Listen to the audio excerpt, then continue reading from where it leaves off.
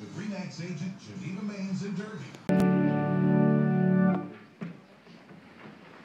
Is that everybody? Yeah, I cannot get the cake. I can't imagine. Good morning. Morning. Come on down here. We'll wait. Come on, girls. How are you guys? Good. Let's try it again. Ready? Good morning. Good morning. How many people grew up on a dairy farm? Okay.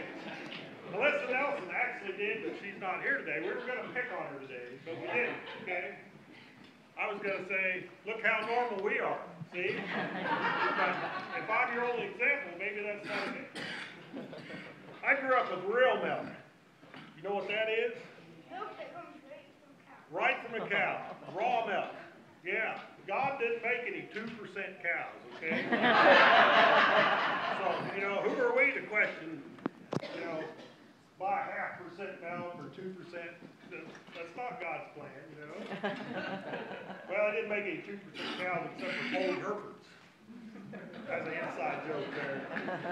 Okay, my dad always told us, you drink lots of milk, he says, that's the only thing we got lots of. Does it make sense? Pardon? It's protein. And it's protein. There you go. And there's lots of protein in it, yeah. Well, when you let milk sit overnight, when you let raw milk sit overnight, you know what happens? No. It's all protein. The cream rises to the top, okay? The cream on top of the milk is what's really good. You skim that off, you make ice cream with it, you put it in coffee, all kinds of stuff. The cream's what's the really good stuff. It's the richest part of the milk. Yeah, when you give your gift to God, do you give God the cream? Or do you give him the 0.5%? What's left over?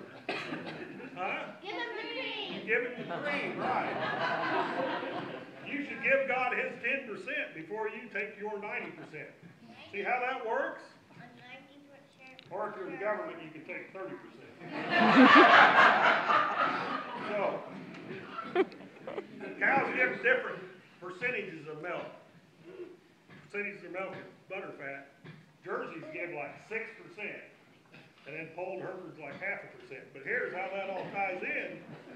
So, you give your gift to God out of plenty, like jerseys, or just what you got, like the widow woman, polled Hereford, gives the 0.5%. But you're still giving your 10%, right? Let's pray. Dear God, help us give you your 10% first. Help us give you your 10% first. Amen. How about some candy? Whoa.